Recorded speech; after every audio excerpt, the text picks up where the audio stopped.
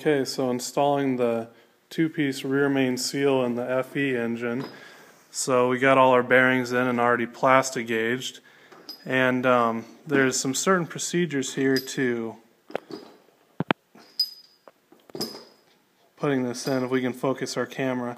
So you see how there's a cutaway in the lip right there where it'll compress together? That faces the front of the engine. So see how it's at an angle here? That faces the back. Now the process to put these in is you're first supposed to soak these in oil for a few seconds, then immediately put them in the blocks. So you want to have everything all lined up. So you see we got our crank with our assembly lube all done, all our bearings got our assembly lube, so we're going to be pretty quick about this and get it in. And what it calls for in all the Ford engine books is that the end be held up a little bit in this orientation so that there's a crossover actually when you put the bearing in. So it's supposed to be up 3/8 of an inch. So as you can see, we got our caliper here set just right, and it's just perfect. So anyway, we're going to go ahead and put our drop our crank in, put our main caps on, and get it torqued down right quick. But you definitely want to be quick about it because these seals are designed to expand in oil. So we'll go ahead and do that.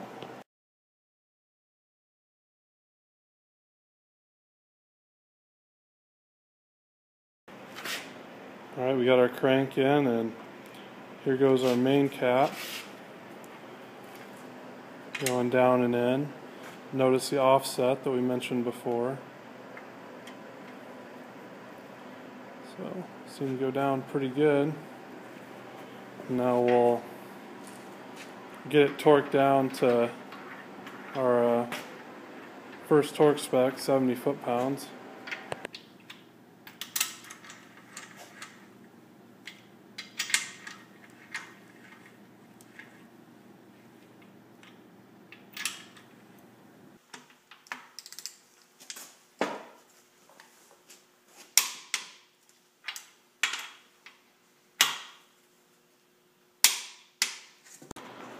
Okay, so we actually made a mistake when we were putting ours in, and you want to slide these side seals in here first, so before you run this down in. And they're kind of tricky as they're pretty tight.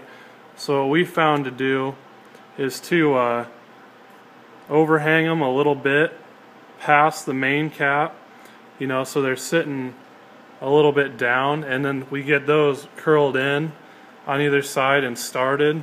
And then it's pretty easy to get your main cap down. So as you can see here, we're just working it on down now. Pretty nice and easy. So now that we're putting in our pins for our side seals here, when you start them, you want to come in, if you got to go at an angle at all, you want to try and angle them towards the metal, because if you angle them the opposite direction, you might drive them into your seal and ruin it. So, and you wouldn't really know until you started leaking oil when you lit it off, so it's a good method to avoid that. So it takes a few sharp blows, but they should go down flush.